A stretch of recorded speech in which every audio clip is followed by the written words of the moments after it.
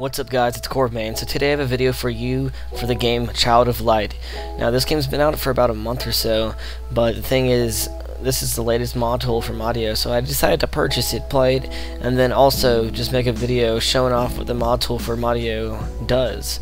And basically, in this game, you have stats like HP, MP, you have all these other stats as well for every character. This is like a turn-based like RPG side-scroller, and with this tool you can max out these stats because, for example, right now I am too weak to beat this boss, and if I want to get past him real quick, all I gotta do is edit my stats. Now what you're gonna do is quit out to the main menu after you save the game or get to where you want to edit your stats.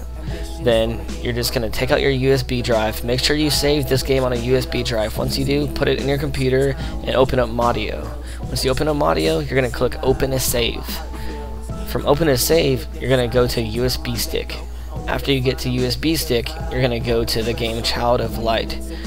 Now, once you click on this, you're going to click on it twice, and then it's going to open up in the editor, and you can now modify the saves. Now, click Modify Save, and you can see all your stats for every character. You can either max them out, or just adjust them to your liking. It doesn't really matter. I'm going to max them out for this video.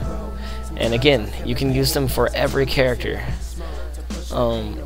Now, so I'm going to save the changes, and after I save changes, I'm just going to put it in the USB stick back in my Xbox. From here, you just load up the save, click the USB stick that your save is on, and then click Continue. Once the game starts, you're going to notice that your HP and MP immediately are maxed out. From here, you can actually look at your other stats.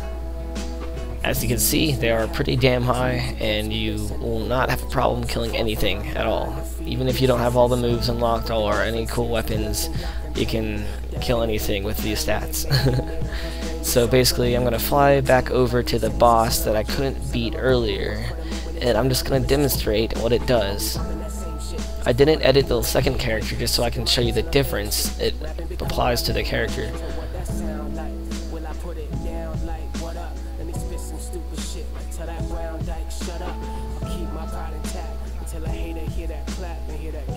From here you can see that the other guy that I did not edit has normal stats, and the girl named Aurora in this game has maxed out stats.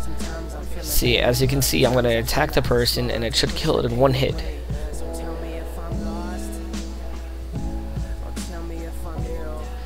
Now you can see I just did a whole bunch of damage to the guy. The giant is now dead in one hit, which I would never have been able to do before.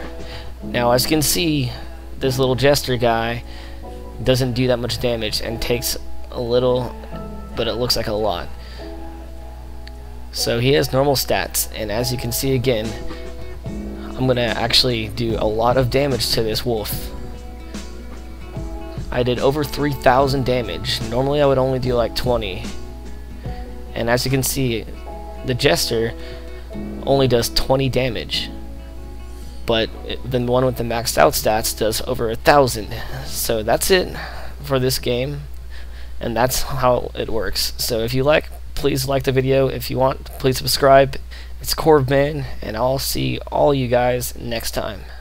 Peace out.